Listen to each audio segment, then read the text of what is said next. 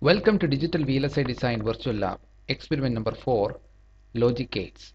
The aim of this experiment is to plot the dynamic characteristics of a 2-input NAND, NOR, XOR and XNOR gates. To start, click on the Simulator tab. In this new page, you are provided with 4 separate links, one for NAND, the other for NOR, XOR and XNOR gates. First we will see how to plot the ng-space based dynamic characteristics of a NAND gate. Now to perform this, click on the first link. On the left top of the page, you are provided with a schematic diagram of the circuit setup along with the 2 input voltage waveform sources which are defined in the SPICE code corresponding to the labels VIN1 and VIN2. MP1 and MP2 are the 2 PMOS devices, and MN1 and MN2 are the labels for 2 NMOS devices in the circuit. The W/L ratio of PMOS and NMOS are by default designed to equalize the rise and fall times at the output waveform in the worst case scenario of the input. Following the specification of the circuit, level 49 SPICE model is given for PMOS and NMOS device. Finally, the SPICE program concludes with a transient analysis code which runs for a 10 nanosecond duration. Now to perform the experiment, click on the Simulate tab. 3 waveforms will appear.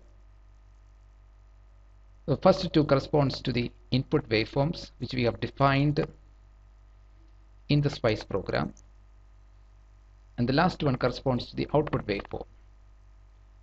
We know that a NAND gate will give low value of output state when both its input state are at high values, which happens during the intervals 0 to 1.5 nanosecond and 3 to 4.5 nanosecond,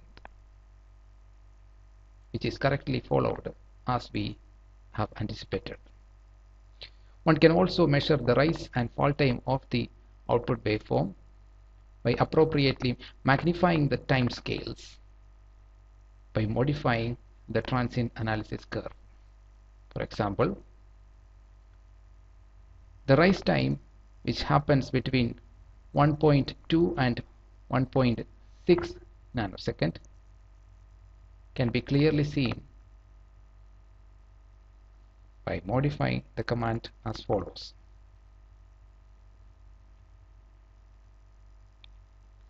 And then rerunning the simulation.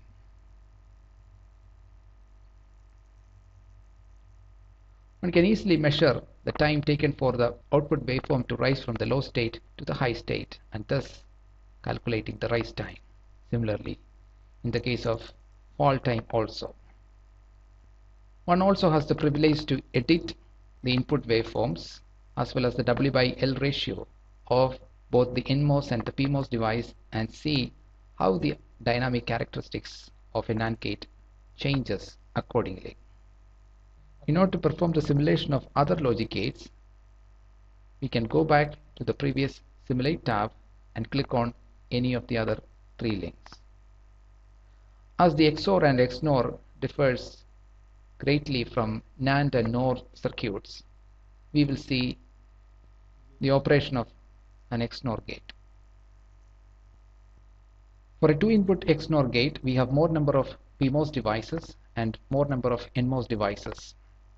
The implementation of inverters in the circuit are done through dot subcircuit command, which will define an inverter circuit out of a PMOS and NMOS transistors.